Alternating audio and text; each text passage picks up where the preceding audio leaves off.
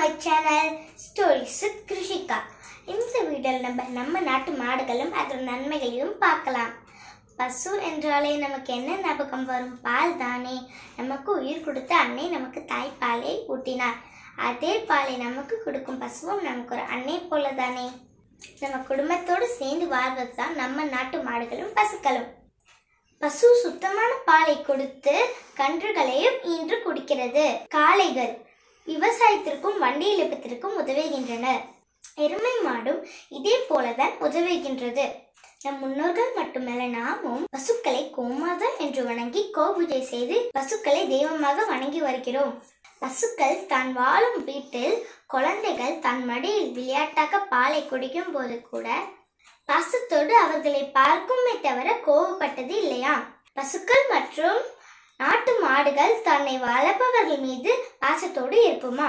தன்னை வளர்த்தவர்களை பிரிய நேர்ந்தால் உணவு சாப்பிடாமலும் தண்ணீர் குடிக்காமலும் கண்ணீர் விட்டு பாசத்தோடு வேதனையில் தவிக்குமாம்.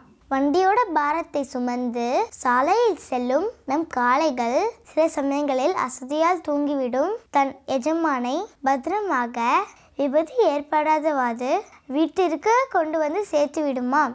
போக்குவரத்து அதிகமாக உள்ள நீண்ட சாலைகளில் குறுக்கே படுத்தி இருப்பதையும் குப்பைகளையும் பிளாஸ்டிக் காகிதங்களையும் மாடுகள் சாப்பிடுவதை பார்க்கிறோம்.